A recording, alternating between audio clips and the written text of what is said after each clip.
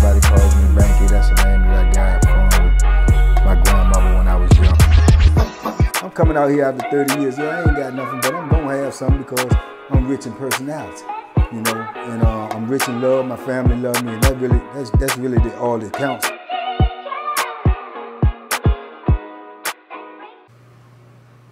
Shout out to everybody out there on Team Banky Pound, man. I appreciate the love. I appreciate the support. We rolling with these 33 years of prison stories, man. As you can see, I'm not in my regular place, man. We having some renovations done to the bathroom. So I am currently in a hotel on the road. But I know y'all got to hear y'all stories. So I'm working for y'all, man. So salute. TBP, man. I get the job done for y'all. I hope all of y'all are watching these videos and getting something out of these videos. I hope y'all are sharing these videos, man, with these young people out here. I hope y'all are liking and subscribing. I do want to bring this to your attention. I always mention subscribe because I'm just learning about all of this analytics and stuff like that, but it was pointed out to me and I looked at it and seen it the month of January last month, man. We had 200,000 plus viewers watched in January that were not subscribed. So I'm asking you, if you like these videos, if you rock with TBP, please make sure you subscribe and hit that button, man. 200 plus thousand. If we had that many more subscribers, if they hit that button, man, we'd be on our way to spreading this positive energy all over the world. And that's our goal. That's what we're trying to do. So y'all hit that button for me, man. If you really rocking with TBP, man, I appreciate you, man. Salute. All right, we back on these 33 years of prison stories, man. Y'all gonna have two of me, man. Y'all got me and my shadow today, man. So y'all gonna have to rock with me. But we are back on Sussex 2, man. Round 2 on Sussex 2. It was crazy from the get-go, man, because I'm going back. I left Sussex 2 and went to Greensville. Now, years later, I'm coming right back to Sussex 2, which I never wanted to leave in the first place because, as I told y'all, I was in a good space. I was in a good, you know, environment, and I had already solidified myself and my space on there, so I was cool. But like I say, you know, with the charge that I had for the phone, they sent me right back up there. You got to go to the next level up. That was the next level up. I went there. I go straight to the hole because I leave from segregation. So when you leave from segregation, you go back to another institution in segregation. So I go back. I'm in segregation. You know, I'm seeing all these different officers that know me or whatnot. And they see me in segregation. They know about the charge because, you know, it's all on the paperwork and everything.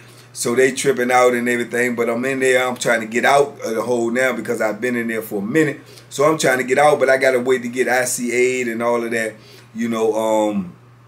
So the unit manager of the segregation building that I'm in is a dude that used to be a CO way back in the day when I was on Mecklenburg. I know him. I knew his brother. You know, he he done moved his little way up in the ranks, man. He was the CO, actually, that Marty, my homeboy DC Marty, I told y'all, put that Bethlehem in. So that right there got him promoted once he got through that ordeal. Then I believe he ended up marrying a warden's daughter, you know, and that don't hurt neither. So he just moving up in the rank every way he can. Like I say, man, he was one of them kind of officers that you meet these kind, man. They play both sides of the fence. They act like they cool and they all right with you, but at the same time, their main goal and main objective is to move up in the ladder in the administration. So those type of officers are dangerous, man, because they play the 50 and you don't know where they coming from. He knew me. He tried to act like he was cool with me, but at the same time, I'm telling him what my situation is. I shouldn't be in the hole, man. I should be on population. I'm going to beat the charge on appeal. I'm waiting on my answer for the appeal. So, you know, either way, I've still served my time in segregation. So I should be, you know, on the yard, right? Oh, I'm going to get you. I got you. Hold on, you know, da-da-da-da. But he playing games. And I'm steady sitting back there wasting time. Mon is on the yard. You know, he found out I'm there. I'm in the hole. He comes to holler at me. Sussex 2, just like all other institutions I told you, once you're there and you leave, those institutions change, man. And within years, they change. They flip over. You know, it's a whole new atmosphere. It's a whole new administration. There's new players. It's new inmates. It's new convicts. It's just a different institution.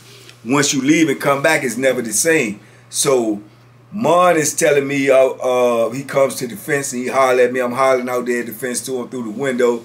He like, man, when you getting out? I'm like, I don't know. I should be getting out any day, man. I'm just waiting to see the ICA because I don't, you know what I'm saying, have a charge, you know, that's going to stick. I know I'm going to beat this charge, man. You know what I'm saying? I appealed it. I got good grounds. I'm going to beat this charge. It's guaranteed. So, yeah, he said, man, well, this crazy, man, because now, man, you just coming back and I'm in for a transfer. They going to move me any day.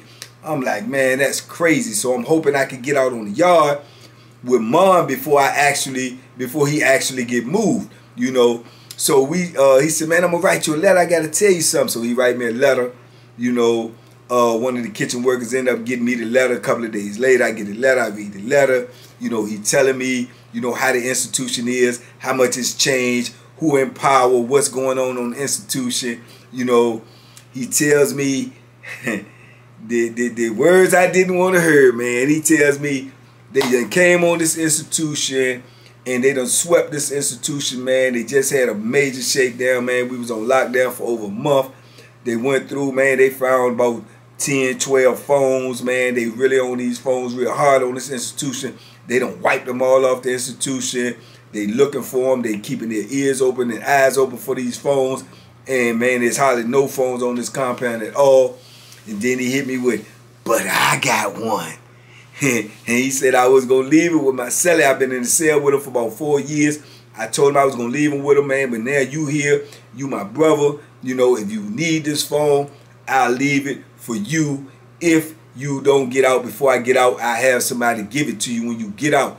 So now I got more incentive to get out, man. I'm excited than anything, man, because I told y'all now, by now, I'm addicted to the phone, even though I'm just coming off the incident with the phone, and I know better, and I know I should not be dealing with no phones no more. That's what addiction is. I'm addicted to the phone. You know, I got cut off from a lot of people because, you know, the phone got took abruptly. So I needed the phone back. I wanted the phone back. Now I got access to a phone. So he's telling me, man, you get out here, get the phone, you know, and I'm going to hold it for you.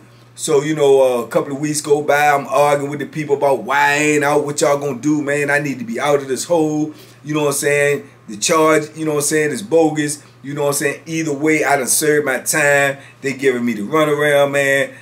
I started acting up back there, man. I started screaming on the COs, man. You know, beating on the door, asking to see the supervisor, asking to see the sergeant, the building sergeant, asking to see the unit manager, which his name was Clary. You know what I'm saying? Yeah, I'm putting his name out. His name was Clary.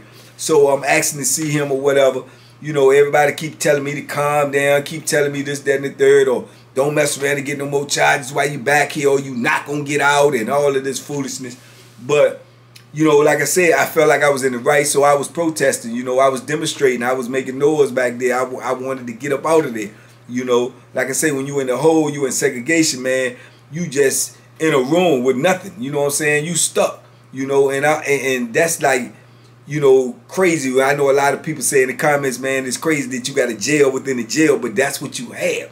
You have a jail within the prison. So, you know, you cut off from everything. I'm looking out the window. I'm seeing dudes come out on the yard and working out. I'm seeing dudes that I knew. I'm seeing dudes going back and forth to chow, back and forth to commissary. And I'm stuck back here in the hole, and I'm trying to get out here too. You know, plus I got this phone waiting for me, so it's crazy. I remember one day, man, I kept asking to see somebody, man, and they had an old raggedy floor officer. He running his mouth telling me stop making all this noise or whatever. And he just antagonized me so much, so I started, belittling him, and we going back and forth. So he called the billing lieutenant over there. The billing lieutenant come over there and talk to me. I'm still, acting out and barking at him. So he gets Clary to come over there, the unit manager. The unit manager is basically just like assistant warden. that means he runs a whole building. He don't answer to nobody but the warden. So he essentially is assistant warden. So he comes over there, come to the door like he know me, which he do. So he get to talk, man, look, man, you can't be making all that noise around here. You can't be banging on that door. You can't be doing this and doing that. I'm like, look, man, I don't supposed to be back here. I'm waiting on paperwork right now any day from Greensville that I beat this charge, man. So what am I back here for? You know what I'm saying? Plus the charge is already over. The time that they gave me for the charge has already been served. There's no purpose for me to be back here. Y'all just holding me for nothing. You know what I'm saying? Bed space or whatever. I'm not trying to hear that, man. I've been locked up too long to be going through that. Get me up out of this hole. Look, you don't call no shots. You don't run nothing else. You know, come on now, come. I'm like, come on, man. You know me and I know you. Don't pull that car with me because we got people on the gate listening and stuff, man. You know what I'm saying? I know who you is. You know who I am. You can't bully me. You scare these dudes. You don't scare me, man. I know who you are. I remember when you was a CO scared to death. You know, man, I won't never scare you. You got me messed up. Yeah, you can try to impress them. I'm going to tell you right now, you keep banging on that door. I'm going to send the people over here. They're going to put you on the bed. I said, yeah, all right. All right, they're going to put me on the bed. You know what time it is. Yeah, he said, what? What time it is? You threatening? You got threats? I said, yeah, I got threats. Yeah, I got threats. You talking about coming in here and put me on the bed. You know what's going to happen to them. They come in here and put me on the bed. He said, what's going to happen to them? They can't be around me no more. That's what. They can't be around me no more. So you can come in here and put me on the bed and do what you got to do. And we're going to go through that whole process. But you can't never let me out on the yard no more if they working out there. Because ain't nobody going to put their hands on me and be walking around me. You know that just like I know that. So, okay, so you bad. I said, I've been bad. I've been bad. If I ain't bad enough, I do until the bad man get here. But you know you not going to come in here and try to handle me like you handling these dudes. Yeah. All right, I'm just telling you, don't keep banging on that door. I done said what I got to say, and that's that. And he walk away, and I'm saying, okay. And I done said what I got to say, and I'm banging on the door as he leave. You know what I'm saying? So he go a couple of says then start talking to somebody else. I'm still banging on the door, banging on the door. So he come back down there. He said, oh, you trying me? I said, you trying me? You trying me? He told me something. Don't push it. I'm telling you, don't push it. I said, man, I ain't trying to hear that, man. Get me up out this hole. You know what I'm saying? Get me up out this hole or get me up off of this institution. Either or. It don't make me no difference. I ain't trying to be here. If you don't want me here, I ain't trying to be here. But I'm not going to be setting up in this segregation when I ain't got no business setting up in this segregation. And I'm going to get these phones to ring because I'm going to get my people to be calling up here ASAP all day, every day. He told me, do what you got to do. Do it. I said, okay, it's a done deal. He walk away. I'm banging some more. Bang, bang, bang, bang, bang. You know, it's crazy. That's how you got to live when you in that environment. That's the position that they put you in, that you got to stand up for yourself, because if you don't stand up for yourself, it ain't nobody else. And they would drag you. They would drag you. They would just leave me back there knowing that I shouldn't be back there just cause. You know, because to fit their criteria, because they don't have enough bed space, because they got to do this and because they got to do that. That ain't got nothing to do with me. If I don't supposed to be on here, I ain't trying to be on here. You know what I'm saying? Or back here, I'm not trying to be. So that goes on, man, for a couple of days, man, maybe a week or something later, man. They come around there and they tell me, man, I've been released to the yard. I'm going to get out. Just hold on. You know what I'm saying? The paperwork has already been done. It's just a matter of me getting bed space. So I'm like, yeah, all right. I'm not going to stay back here, man, being quiet, man, for weeks on end. Well, you going to get out, man. You already been released to the yard. It's just a matter of time. So I'm like, okay, you on the list. So I'm like, all right. So I'm trying to be calm. And then Mon, he comes around one day and tell me, man, he getting ready to leave. He got to go, man. He leaving up off of the institution. So I'm like, man, my dude gonna be gone, man. My little brother, man, he ain't gonna be out there. It's crazy. Munchie is already gone. He's already been transferred. Mon is the only one left, you know. So he tell me he gonna leave the phone with somebody in particular, and that person would get me the phone as soon as I get out on the yard. So I'm like, okay, that's wild. That's crazy. I can't wait to get up out there. So as I'm waiting to get up out there, man, you know, I think it was maybe the following week, I ended up getting released. They put me out on the yard, man. I go up to the block. I get up in the block. They got the blocks now segregated. Whereas to if you got certain amount of time, or you go up for parole a certain amount of time, or you got this, it was segregated by time, how much time you had. So, you know, I had life sentences, so they put me in the lifers block. You know, I ended up going in the lifers block. I went in a corner cell on the top tier. I ended up going to cell with a dude named Cody. Salute to Cody. You know, he's still up in the belly of the beast, man. Hoping he get his liberation soon. I've met his son since I've been out here. Cool little dude, Cody Jr. Salute. So I go in the cell with Cody, man. You know, I knew him already. You know, we had knew each other prior. So we get to chopping it up a little bit or whatnot. And now I'm looking for the dude to give me the phone. That Mom got me the phone and sent me the phone. So sure enough, man, I won't even out, man, a day and a half, man. And probably the next day. I came out that day, half a day. Then the next day, within the next day, the dude sent word up there to me. He had something for me for Mom. I said, okay, I can't wait. He said, man, tell me who to give it to get to you because it's valuable stuff. I don't want to put it in the wrong hands. He gave it to a dude. I told him who to give it to. The dude brought the joint to me. I get the joint. I take it in the cell. I open it up. I get it. I look at it. It's the smallest phone I seen. You know, Mom had a note in there. I read the note. He said, man, you got about a month on the phone, you know, and it's going to cut off. So that gave you a month to try to do what you got to do, man, to try to get you another one or get in position, man. Love you, bro. Woo, woo, woo. Yeah, just like that, man. I'm right back in the game, man. Messing with these phones, man. They just had me, man. So I got the phone, man. It was so small, man. It was a little flip phone. I could open it up. I could text. You know, it could get pictures or whatever.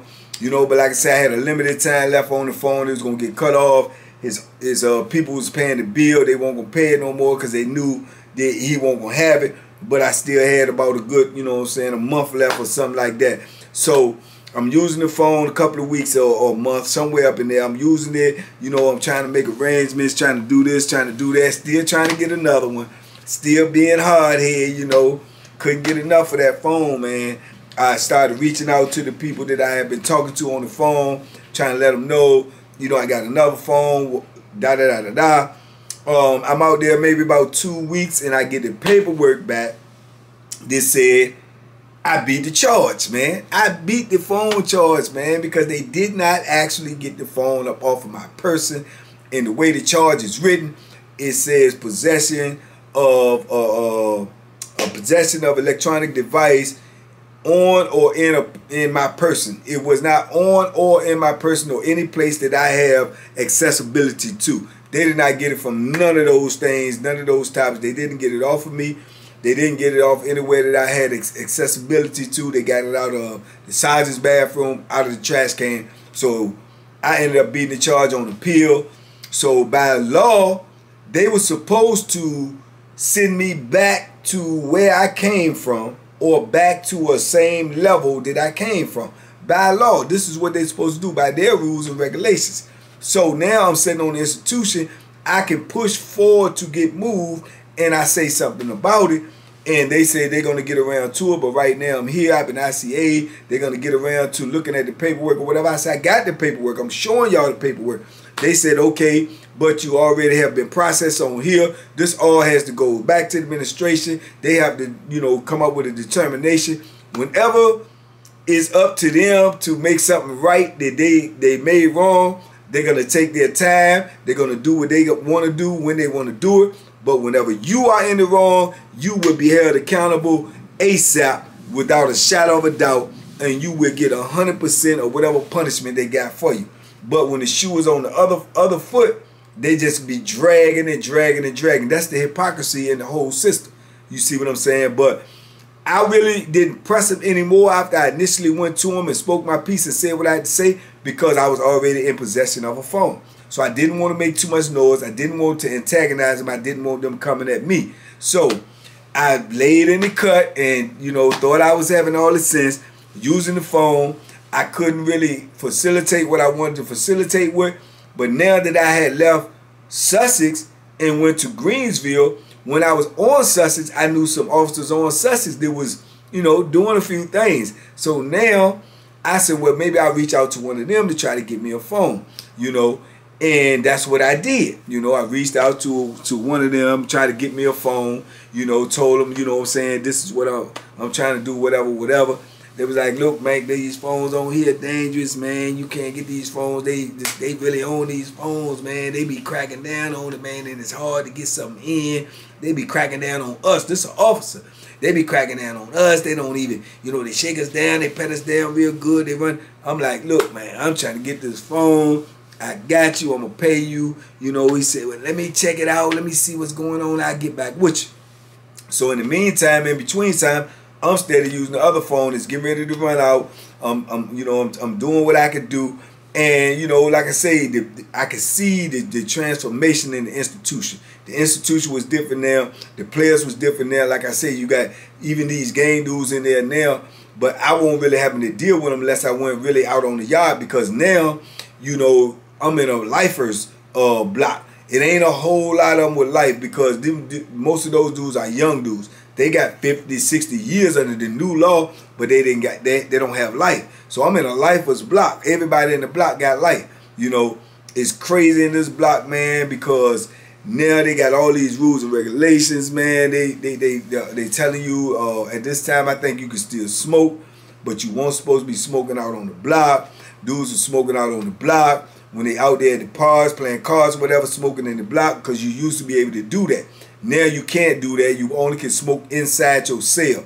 So they was coming in there, man. They was just handling them now because, like I told you, when the institution first opened, the convicts have, you know, most of the say on the institution. They may tell you they don't. The administration would, but the convicts do. They're gonna dictate how the movement go. They're gonna dictate how the atmosphere is because they're gonna impose their will because they know more about prison than these guards do because the guards are new. But now as time go on, it starts shifting and you have these guards that have a little experience under their belt and they start enforcing the laws and the rules more because they see that inmates or convicts are a little bit more apprehensive to put their hands on them, apprehensive to hurt them, or apprehensive to do something to them because of they know the consequences. But when they first start there, they're scared. They're scared to death because they don't know what these dudes might do to them. They dudes still be barking at them and saying this and threatening them or whatever, and it scares them. But once they've been there for a little while and they get the knowledge of what's going on, oh yeah, they just talking. They ain't really trying to, you know, get no more time. They ain't really trying to get sent all the way up in the mountains. They ain't trying to go back up in that courtroom. And they understand that once they start understanding that, then they start imposing their will on you. So the dichotomy of the whole situation changes. You see what I'm saying? So as the time go on and the institution is not no more new, it's not in its infantry no more, once they get a little older, that's what started to happen. By the time I got back, this is what was happening. They was running the institution. You know, they was talking crazy. You know, like I say, they catch dudes smoking in there. They come in there, they walk, they do their rounds and stuff. They see ashes or something on the floor. They run back over there and tell the sergeant. The sergeant runs over there and tell the billing lieutenant. So the billing lieutenant might come in there and say, if I come in here again and find ashes on the floor, y'all gonna be locked down for 3 days. Or I'm gonna take the microwave for a week. Or we gonna cut the movie station. Or all of these things they threatening us with now in order to keep these dudes in line. You see what I'm saying? And they seem like small things, but they was luxuries to a dude that has nothing. You know, so they would do those type of things, and I wasn't even used to that. It was just crazy. You know, they let you use a microwave at a certain time now. They put it in sometimes, then they take it out. You had to be in line to use the phone. You have to be in line to use the mic. It was just crazy. They was trying to control every piece of movement or thoughts that you had in prison. And this was crazy because we actually in a block with all lifers. These dudes got life. And you're trying to handle them as if they're a child, as if they're an infant. But this is what prison is, man. That's why I tell you, young fellas, man, be happy and be blessed that you out here in this free world, man, because you don't want no parts of this life right here, man. It's just, you got 50, 40, 60, 70-year-old people, you know, being handled by 18, 19, 20-year-old kids that just came fresh out of high school and got a job now. You know, and they telling you what to do, and they yelling at you, and they screaming at you, and you old enough to be their father, their grandfather, you know, and then they got these people up in the booth with the gun standing over top of you for if you do say anything smart back to them, or if you do say anything aggressive back to them, they ready to shoot you. You know, they ready to shoot you, man. So it just was crazy. I just had to get adjusted to that. I had to adapt, cope, and adjust to my new environment. At the same time, dealing with this phone, trying to get the phone. So I can remember, man, like I say, it was going on for a while, man, and the phone ended up running out on me. So I ain't have no more resources to make the moves that I wanted to make, to talk to the people that I wanted to talk to. I kept pressing the officer that I had asked to get me the phone. I upped the price, you know, to try to make it more appealing to them. They told me to give them a week or something. They was going to get back with me and let me know what they was going to do. I already had somebody who was going to purchase the phone, give them the phone and everything. All they had to do was pick the phone up, collect their money, and bring me the phone, you know. So that was going on, man. I ended up getting moved. I think they moved me for whatever reason, man. Oh no, they moved Cody. So when they moved Cody, I was in the cell by myself. I didn't know who I was gonna get. You got to have some type of cell partner that you can get along with, because like I say, I'm trying to get a phone. And in order to get this phone, I got to have somebody in the cell that I could trust to a certain degree. I don't trust nobody fully, you know, but I had to have somebody that I could trust to a certain degree. I wasn't even going to tell them that I had the phone, but I had to be prepared for if they saw me with the phone or noticed that I had the phone. I still had to have some level of trust with them that they won't gonna get scared and go tell the people, or either write a note and let the people know I got the phone and people run down on me. So when I'm in there by myself, man, they ended up putting somebody in my cell that I really did not feel comfortable with. I definitely ain't feel comfortable with this person because they was too scary, they was too angsty, and I knew that I wasn't gonna be able to get around them like talking about, because they was nosy, they watched everything, they was scared. It was like they didn't know nothing about prison, so they was real nervous. So man, I ended up talking to this other dude that was in the block. He had been down a while. I knew him but didn't know him, or other people knew him. Other people vouched for him, saying he was cool. He worked in the kitchen all the time. He go to work in the kitchen, I think like at 11 at night, and he didn't come back till like 10 in the morning. So that was great for me. If I could get in there with him, I would have those free hours to use the phone, because I wasn't gonna let him know about the phone anyway. No matter how, you know, many people vouch for him, I still won't gonna let him know about it. I came up with a system about where I could hide the phone, you know what I'm saying, and get away with it and keep it at certain times and use it. So I ended up talking to him because he was in the cell by himself. I ended up moving in the cell with him. Boom, he was going to work, whatever. I kept working on the CO to be able to get the phone again. So everything was going all right, man. I ended up talking to my counselor. My counselor was asking me about the charge and what did I wanted to do. Did I want to get transferred back to the same institution? Did I wanted to go to another 3? I told her it doesn't matter. You can send me right back to Greensville, or you can send me to another 3, because as you can see, I beat the charge. Make sure the charge is not on my record. I don't want to be held accountable for something that I already beat, because I know how they'll do. They'll mess around and you beat a charge, but they'll keep it in your file, and it don't supposed to be in your file, because that can be used against you when they going to do your annual review, or when you going up for parole and they got this paperwork in there that does not even supposed to be in there, because you actually beat the charge. But I know the Virginia DOC, they don't care nothing about that, because they may think you got away by the skin of your teeth, but they'll leave it in there and put a little note or a little asterisk beside it, say he beat the charge, but we believe. You know what I'm saying? Stuff like that, man, is totally wrong, but they do that because I've got cool with counselors over the years, and they've told me stuff like that, and they showed me stuff like that be in your file that don't supposed to be in your file. So you have to raise a stink about that in order to get those things out of your file. As I told y'all, Bo Billy recently told me when they sent him out of state, he found out that they had some stuff in his file saying that he was a sex offender, this, that, and he ain't never had a sex charge in his life. But they put that in his file knowing that he was going out of state, hoping that the administration get that and the word gets out, and hopefully somebody take his life or somebody in him, and they ain't had to deal with him no more. These are the dirty games that DOC will play with you sometime, and it's at your expense and it's at your life, you know. So I was aware of these type of things even when I was locked up, because like I said, I had been cool with certain counselors that had informed me of this information.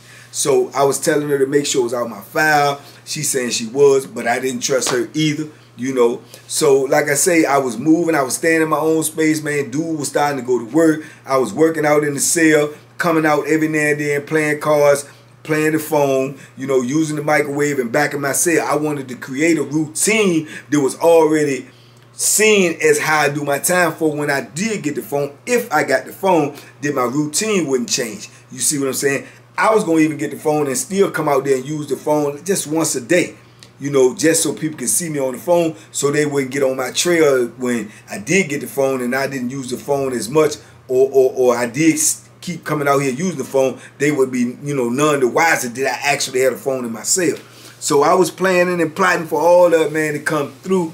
And then, man, sure enough, man, I see the CO when he come back on shift and everything, and he was like, yeah, let me holler at you. So I talked to him or whatever. They said, man, so you say I can get this? I said, yeah. I said, he said, man, well, you know, put this much more on it, man, and I'll take care of it. So I was like, boom, okay, done deal. So I took care of that, told my people to take care of that. They said to tell them, you know, see them at this time, at this place, they going to take care of it. Everything is all in place. And boom, man, it's about 4 days later. Man, I'm just laid up in there. And the dude come in there. He come knock on my door. He said, yo, you ready? I said, ready for what? You straight? He said, yeah, I'm straight. I said, you got it? He said, yeah. I said, well, how I'm going to get it? He said, don't worry, I'm going to drop it off in a minute. I just want you to be ready. When I come around here and I put my arm through the door, be prepared, man, because I'm going to keep it moving. I'm like, cool, let's do it.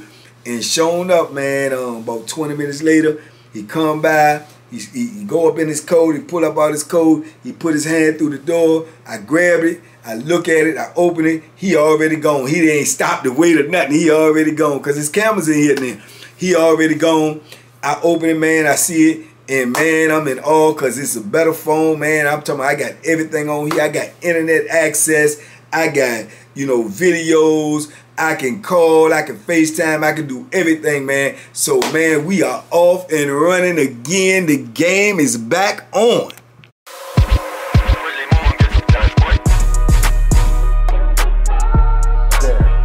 The bacon special. Yeah. Pure deliciousness. Pure deliciousness, man. My name is Banky, man. Everybody calls me Banky. That's the name that I got from my grandmother when I was young.